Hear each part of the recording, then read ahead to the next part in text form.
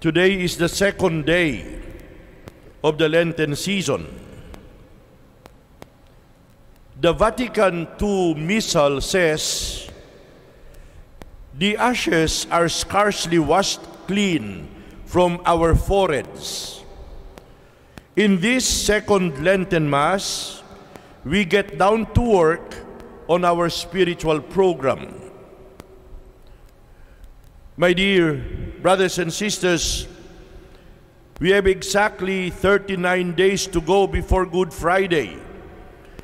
We have enough time to meditate on the 40 days and 40 nights that our Lord spent in the Garden of Gethsemane before his death by crucifixion. Yesterday, the whole Christendom started the 40-day journey of penitence. Yesterday, we started our 40-day Lenten retreat or 40-day Lenten pilgrimage, a deep review of our life. To help us in this effort, the Church points out to us a path that can be summarized in 3 powerful words. Number 1 is prayer. Number 2 is fasting. And number 3 is almsgiving.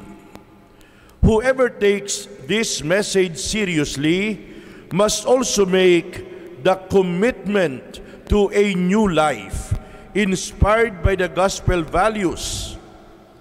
It is a matter of moving from a superficial life to a deeper interiority, from selfishness to charity, of striving to live according to the model of Christ himself. And this is our assignment for all of us, including myself. As we enter more seriously into the Lenten spirit, the Gospel reading today reminds us how Jesus informed the disciples about his approaching passion, death, and resurrection. Our Lord knew he must actually die to this world in order to obtain eternal redemption for us. Our Lord instructed the disciples about the meaning of the cross. And the cross that he talks about here is our cross, your cross, my cross, not somebody else's cross, not the cross of Jesus, but our cross. He instructed us about the significance of the cross and why it is necessary for the disciples to carry up or to take up the cross.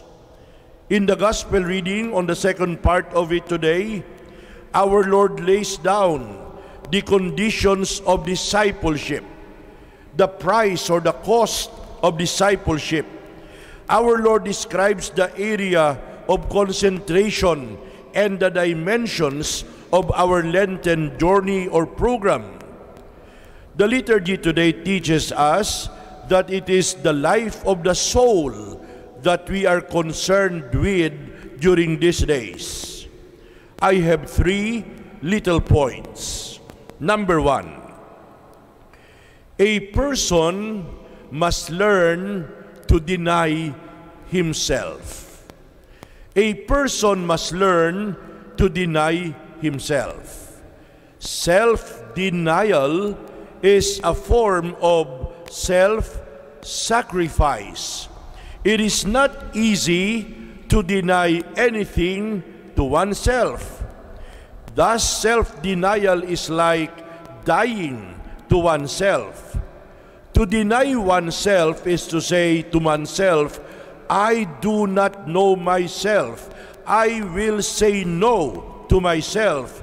It is to ignore the very existence of oneself by dying to this world. And it is to treat the self as if the self is not important, and usually we treat ourselves as if ourself is far and away the most important thing in the world. But if we are to follow the Lord, we must slowly learn to forget the self.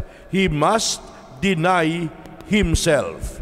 Say no to yourself so that we can say yes to God. The second point, a person must take up his cross daily. A person must take up his cross daily. Our Lord Jesus knew what crucifixion meant. To take up our cross daily. Underline daily. Not weekly, not monthly, not yearly, but daily. It means to be prepared to endure the worst that man can do to us for the sake of being true to the Lord. That is why when the Lord says, take up your cross daily, it wants to teach us that Christianity is not easy. Christianity is not for the weak. Christianity is for the strong. Christianity is for the brave. The third and last point, a person must spend his life, not hoard his life. What does this mean? The whole commandment of the world standards must be changed. The questions are not how much can I get, but how much can I give? Not what is the safe thing to do, but what is the right thing to do. Not what is the minimum permissible in the way of work, but what is the maximum possible. The Christian must realize that he is given life, not to keep for himself, but to share with others.